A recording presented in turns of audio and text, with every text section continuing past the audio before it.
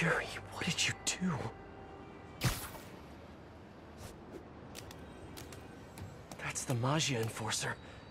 Dead. And the case files from all his victims. This guy killed all these people. But does that mean he deserved to die? Yuri. I know what you're gonna say, but just hear me out. The system works most of the time, but there are times when it doesn't. And to me, that's unacceptable. Some people put their trust in fate, or karma, or whatever. But I can only trust me. You can't kill people, Yuri. Apparently I can. And you know what? It felt good. You need to turn yourself in. For what? I just dispensed justice. True justice. And I restored a little bit of balance to the world.